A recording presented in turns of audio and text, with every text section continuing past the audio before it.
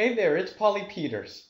In this video, I want to talk about paleo diet recipes and give you one simple recipe to help you with the paleo diet. But before that, I want to share with you my story about who I am so we can get to know each other better. I'm currently diabetes free and at a weight I'm happy with. I've lowered my A1C level to the point I am no longer diabetic, and I was able to stop medication.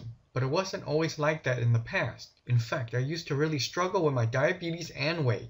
In 4 years, I lost a total of 7.5 pounds.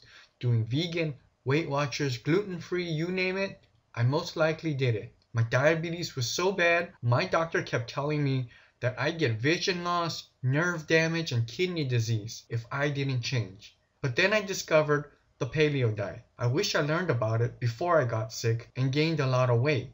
It wasn't until a colleague at work told me that his neighbor had success with it that I started. I decided to give it a shot as I had nothing to lose. I finally discovered how to control my diabetes, lose the excess weight, and keep it off. After I used the simple recipes in the paleo diet, I was able to go from a depressed, overweight diabetic to a normal, diabetes-free, enjoyable life. I'm now able to go to the gym 3 to 4 days a week with incredible stamina.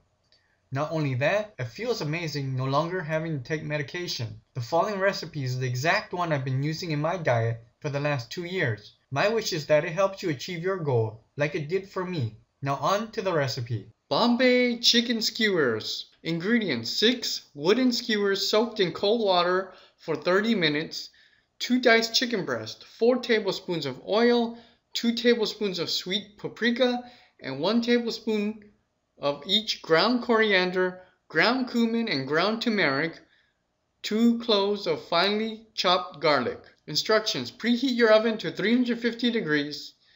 Now make the sauce by heating the oil and spices in a frying pan on medium heat for 2 to 3 minutes or until fragrant.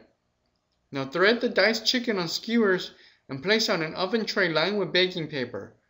Coat the chicken well with this sauce and bake in the oven for 30 to 40 minutes or chicken has cooked through.